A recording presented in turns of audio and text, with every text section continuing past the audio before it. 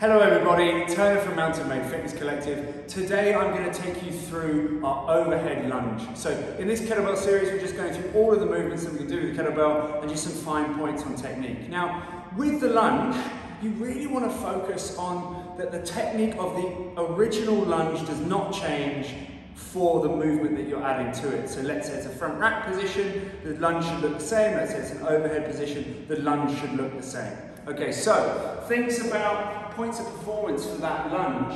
We're thinking about the front shin should be vertical and the back knee should be directly beneath your hips. Okay, if it's not, you need to shift yourself accordingly. Okay, and then back through. So just a normal lunge, if I was just going to step back, through, and then other sides, nothing should change when I add the weight. Now, let's go for the overhead lunge. So I'm going to put this up above. What I want to think about is where am I placing this arm, okay? Because the further out I go this way, the harder it is. The further out I go this way, and the same with back. Where I really want to place it is directly above my shoulder, so I make it structural. I'm having to use less muscle to engage to hold this, but the muscle I am using is being helped by my structure as well. So I want to think it's going straight down shoulder, hips, and then above that knee, which is going to be on the ground. Now, one thing we say is we often say sort of thinking about bicep to ear. Now it's not ear to bicep.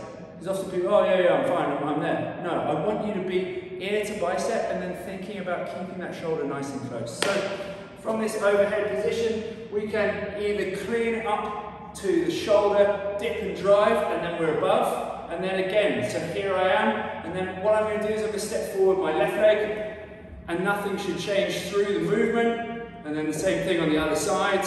And if I take it to the sides here, I'm going to go forward with that left. I'm trying to keep my eyes nice and up. If I look down, my chest will come down, which will bring me down, okay? And then through. Nice. Now this should be exactly the same on the left side. Now, the great thing about kettlebells and dumbbells is I'm not holding a barbell, which means that this side can help this side out. It's all on its own. So if I have any muscular imbalances or sort of restrictions due to mobility, I'm going to know about it when I go to my other side. So remember, you might feel that one side is harder than the other. That's okay, that's totally natural.